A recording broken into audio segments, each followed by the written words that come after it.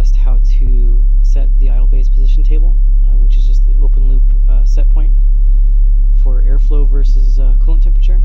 We've already talked about how to configure the idle feedback settings so that the feedback works to get the engine RPM close to your target idle position. One other thing that you can do here is you can use ignition trims.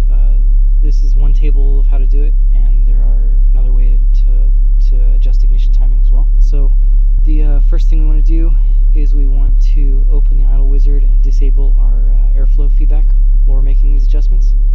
So I'm going to set feedback min to 0, set feedback max to 0. Notice that the engine RPM went up because our feedback was previously negative in order to get the RPM down to the target. So I'm going to make some changes to the base idle position right now in order to get us back closer to the idle target. Similar to how airflow and air-fuel ratios make a difference in horsepower on a dyno, spark timing can also make a difference in horsepower. If you adjust horsepower at idle, then you're basically going to make the engine RPM change as well.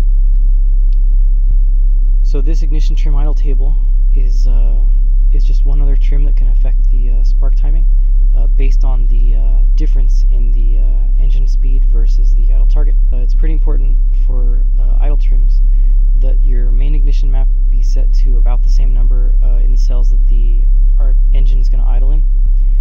So this is vacuum below atmosphere and low RPM up to about 1600, which is what we set for cold idle. So with all of our other trims disabled, the way to find what numbers to put in this table is basically to grab the entire table, all the cells, and give it some extra timing and watch what the RPM does. So what we're trying to do now is find the relationship between ignition timing trim and engine speed change. So I'm going to give this about 5 degrees extra ignition timing, and we can see the RPM went up a little bit. It went from about 1000 to about 1070. I'm going to give it about 10 degrees, so 5 more. Now we're about 100 RPM above our target. Let's go up, up, up to 15 degrees. Now we're at about 150 RPM extra. 20 degrees extra. Didn't do much change. And we can watch what the effects of this trim are on our total spark timing, which is after all the trims, right here. So now we're at a total of 30 degrees ignition timing. So that's 10 from our base map and 20 degrees because of idle trims. So we can drop this back down to 10 degrees, watch what the engine speed does, down to 5 degrees, engine speed drops a little bit more, down to 0 degrees trim, which puts our spark timing back at our original ignition map numbers. Now you may have noticed that between 10 and 20 degrees there wasn't a big change, so we might not use 20 degrees in our final numbers in this table. And now for removing ignition timing, that should make less horsepower and it should drop our engine speed down. So let's go 5 less, and we dropped engine speed by 25 or 50 RPM. 10 less, we dropped by about 100, maybe a little over 100 RPM. 15 less, we're at nearly 200 RPM below our target. 20 degrees less, we still dropped some RPM. So that's how ignition timing can affect this particular engine. Different engines might be more sensitive or less sensitive to ignition timing, and that's the sort of thing that you need to know before you just punch numbers into this table. If we were to look at the values in this table, they're all set to 0 right now. But as we are above or below our target, this table will run through the different cells, and we can put different numbers in there to try and minimize our error. So if the RPM error is high, that means that we are above the target. So right now we're about 25 RPM above the target, so we're sitting in this cell of our table. And if we're too high, we want to get the engine RPM down, so we would put negative numbers in this table, because we saw earlier that's how to affect engine speed was if we use negative numbers here, the engine RPM would go down. And put bigger negative numbers as the RPM error gets larger. And on the other other side of this table, if we want to raise the engine RPM because it's too low, we would put positive numbers on that side of the table. I'm going to go 5, and then 15 if we get too far off of the target. And now to test how well this table is working, we can do things like change our idle target RPM from 1,000 down to, say, 900. And you can watch that it's using these numbers in the table to try and drop the engine speed. Notice we didn't make any change to idle position or idle airflow feedback. All this change is because of the difference in spark timing. So if we tried 800 RPM for our target, again, we haven't changed airflow. This is just the effects of running off of these cells. Now, if we were to put larger negative numbers in here, maybe it would go further. Or if we wanted to, set these numbers further down, we can get it closer to 0 error.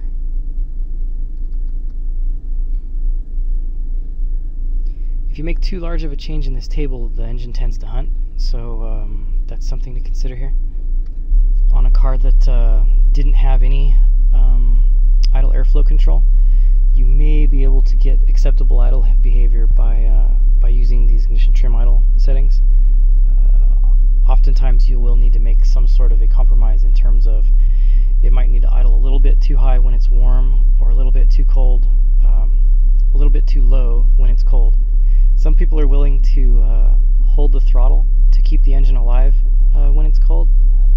That's not something that I'm a fan of, but some people are willing to do that in order to get their engine bay a little bit simplified, or their wiring harness a little bit fewer connectors on it. We can turn feedback back on and just double check that everything's working as we expect it to still. So our feedback min was originally set to -15. Our feedback max was originally set to +15.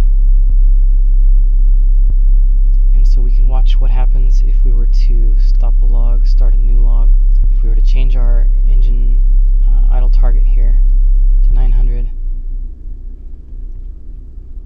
notice that the ignition timing happens quite quickly compared to the feedback. So what you'll usually find is that for small changes, the ignition timing is going to react quickly, and for larger changes, the idle feedback for airflow is eventually going to do its job and get the RPM to the target. Let's go up to 1200 RPM here as a target. And there you can see the ignition trim for idle was almost immediate, and then the feedback eventually did some work there as well. So one last thing that I would like to double check before calling this car done and saying that we're finished working with the idle tuning is I would usually make sure that you get the RPM above your idle feedback limits and watch how it comes down to idle. So for instance, I'm going to give it some throttle, get the RPM to a few thousand RPM, let go throttle down to 0, and watch that when it falls down to idle, it doesn't drop below your target or try and stall. These settings worked pretty well. As an example of settings that would not work well, I happen to know on this car that if we take 10% away from our idle base position table, you'll run into a situation like this where if you weren't watching feedback and just listening to RPM or watching RPM versus target, you could say this car is idling well. The RPM is very close to target, it's relatively smooth, it sounds like a car that's working well. Until you disable feedback by giving it some RPM, in this case when it drops down to idle, it's going to drop too low because it was relying on feedback to get the RPM correct. So relying on positive idle feedback to get the RPM correct is not going to result in a car that drives well and behaves good. Now on the other side of that, if we were to go up from our original settings 10 more, so this is 10% more than our original settings, so the idle feedback is always negative. Again, the RPM is more or less where we want it to be, and now if we give the engine some RPM and watch it come down to idle, that one, if you look carefully, it took a little bit longer to get down to the exact idle RPM, but that means that it's a few steps away from wanting to stall, so it's safer to have a little bit too high of a base position than a little bit too low of base position. Let's double check and demonstrate if we are too far off. If we go too far overboard on idle base position, you can actually get into a situation where the idle feedback is not kicking in because the RPM never goes low enough. So let's try this and see how it goes. This was 10 more, so 20 more than what the car needed to idle well. And now here we can see that the RPM's hanging too high.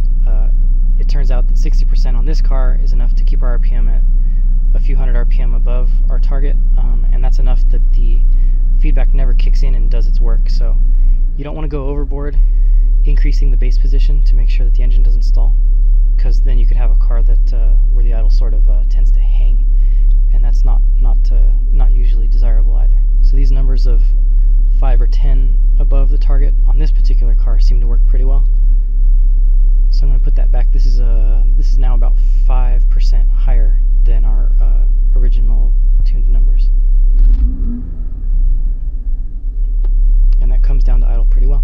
So that is it for all of our idle discussion. The key takeaway here is, first you tune the base position, open loop with all your feedback disabled. Then you tune the feedback and make sure that the closed loop airflow is getting your RPM close to the target without overshooting.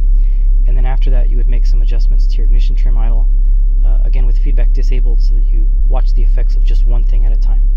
So I hope that series of idle videos has helped you guys. If you have any questions, please feel free to ask them here on the YouTube channel. You can also email questions to our infinitysupport@aempower.com email address. Thank you.